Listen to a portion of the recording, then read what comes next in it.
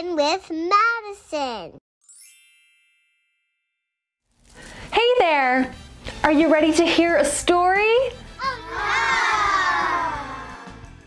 This book is being read with permission from Simon and Schuster. Amy Wu and the Patchwork Dragon by Kat Zhang and illustrated by Charlene Chua. During story time, Miss Mary reads Amy's class a book about dragons. Dragons that hoard treasure, dragons that blow fire, dragons that fight knights in gleaming armor. Afterward, she tells everyone to make their own dragons. Make them special, she says. Make them yours. Sam draws a dragon with enormous teeth. He crafts the wings from postage stamps. Willa sculpts a dragon with a big, fat belly. She strings daisies for the tail. Amy paints a dragon with a long, thin body. It has horns like a stag and claws like an eagle. "Are you sure that's a dragon?" asks Sam. "It doesn't look like a dragon," adds Willa. Amy says. Maybe they're right. Amy scribbles with her pencil and doodles with her crayons. She glues beads to the paper and some to her hair. Bits of dragons emerge. Dragons with shiny green scales, dragons with leathery wings. They look great. They look just like the dragons in Miss Mary's book, but none of them work. None of them feel quite right. These dragons are not the dragons Amy wanted to make. "Time to clean up," says Miss Mary. "I'm not done," cries Amy. The rest of the class put their dragons on the show and tell table, but there's nothing from Amy. Nothing at all. Willa and Sam come over after school, but Amy can't even smile. "Oh dear," says Amy's grandma. "Why the sad face?"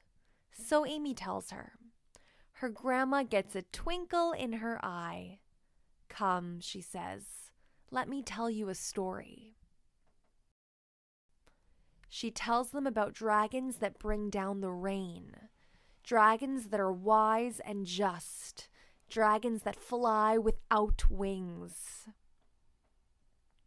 Amy runs to the attic. She remembers where she got the idea for her dragon.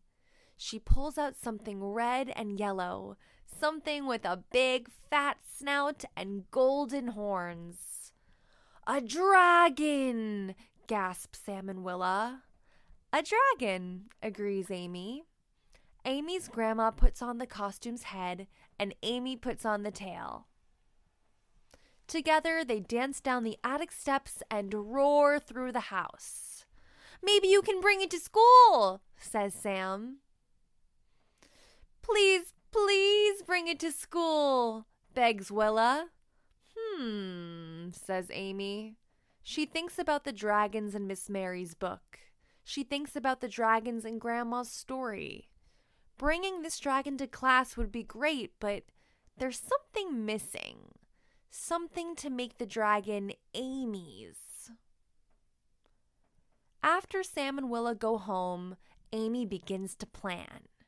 She shows her sketches to her family. "Will you help me?" she asks. They measure out fabric and cut it into shape. They carve a cardboard frame and fasten the cloth. Amy knots together 3 silk scarves. Then she adds some beads and some glitter and a little more glitter just because. "Ready?" asks Grandma. Amy takes a deep breath. "Ready," she says. Amy comes to school with a big paper bag. The other children gather around. "Is it your dragon?" asks Willa. "Show us," cries Sam. Amy puts on the dragon's head. She invites Willa and Sam beneath the dragon's tail. Together, they dance through the classroom and roar between the desks. Everybody cheers. Miss Mary laughs so hard she can't even breathe. Amy's dragon is red and yellow. It has a big fat snout and golden horns. It has enormous green wings and a tail of 3 silk scarves. And beads and glitter. Lots of glitter. It works splendidly. It feels just right. It is exactly the dragon Amy wanted to make. The end. Okay, thumbs up if you enjoyed the book. Nice.